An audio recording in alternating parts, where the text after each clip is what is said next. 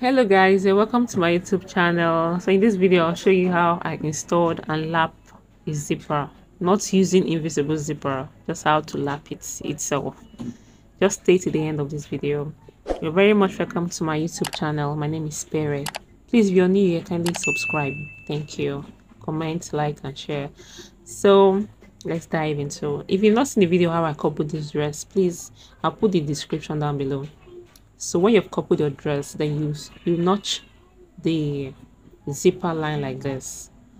Okay, when you're done, then you press it open with your iron. Okay, make sure you press it open with your iron. It will make your work easy. Then take your zipper. I'm making use of a green zipper. That will show you that once I'm done, you see that you don't even see sign of the green zipper at all. So when you're done, you can either use a pin or use a cell tape. I'm using a cell tape to help me hold down the zipper so that once I'm stitching on it, it's not going to move at all. You can use a pin if you want to. Notice that this cell tape works better for me. Then you flip over to the right side like so. When you're done with that, then I marked 0.3 inch. I'm so close to 0.3 inch.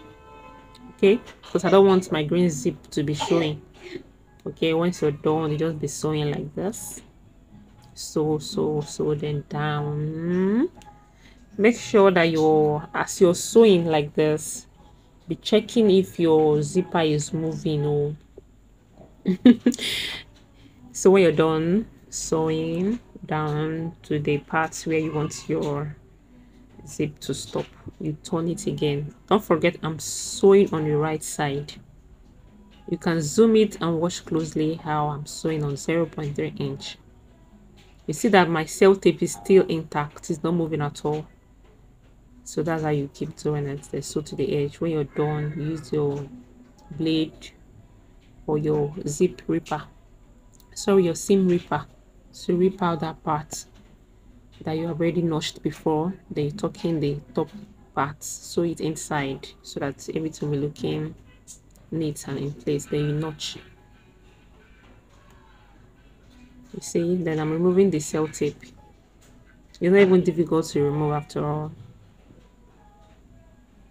Okay, it's very easy. I think I like this method instead of struggling to fix an invisible zipper. You can try this on your dress.